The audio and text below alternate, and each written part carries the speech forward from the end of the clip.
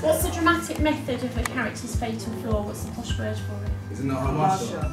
Yeah.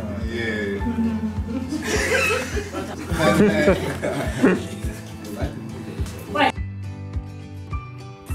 Beautifully, Othello's hamartia could be his jealousy.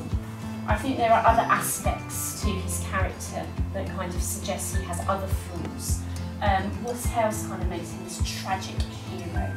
I think it's his background and culture. You know that he came to the area. I think he was 7. I think he was young. So obviously he's not really in the culture. Like he's inside it, but he's not. Like he doesn't know it. So he's kind of taking advantage of it too. Yeah. Excellent, thank you. Linking to what Evan and Gessler said, I'll say that he's very generous with his trust, and because he wants to fit in, he'll trust anyone who's higher up that he can try to join in with, so that he can be as if he's one of them, and that leads to his downfall. Excellent.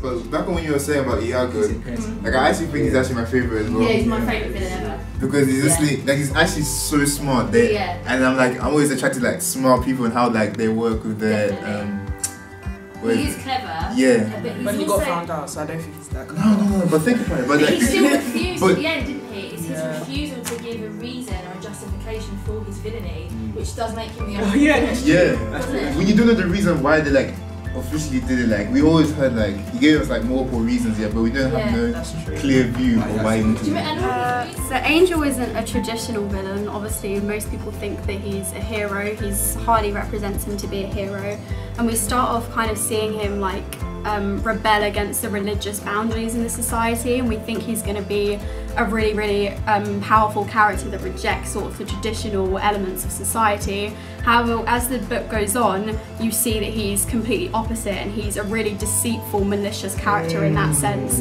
He doesn't, for himself, he's allowed to reject boundaries. He has a one-night stand, we've learned about that, and he's allowed to do that.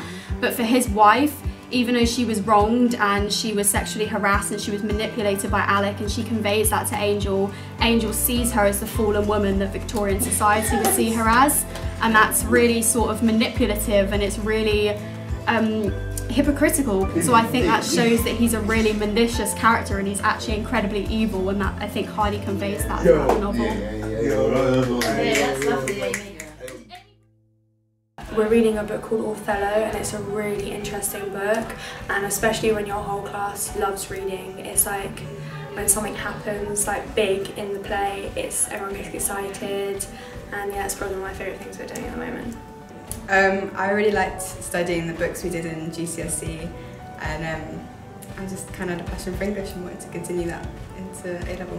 In GCSE you're basically studying 2 books for a long time, whereas this is a lot more fast-paced and in-depth, and it's just, you get a better understanding. I just think it's really good to sort of, especially as me, I'm interested in like the history and stuff, so looking at books from different centuries, I find that really interesting, and history as a subject, or like the essay writing and skills you learn, that is really helpful for my other subjects, like I do history as well, so it's beneficial there. So, hello Year 11, I'm Mrs Bolton, and I'm one of the A-level English literature teachers, and thinking about what is literature at A-level. So literature, English literature as a course, it is a core subject, and it is considered a facilitating subject for Russell Group universities.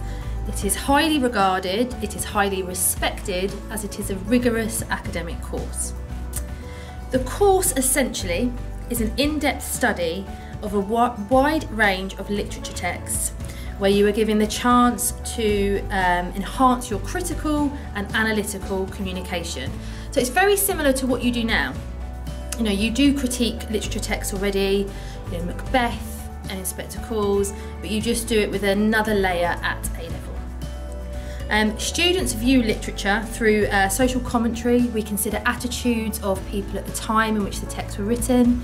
Our texts cover a large period of time, so we don't always do sort of older texts, so Victorian texts and texts set in Shakespeare's time. We do a lot of contemporary texts as well, and much more recent than, say, in Inspector Calls, for example, so some 21st century texts too.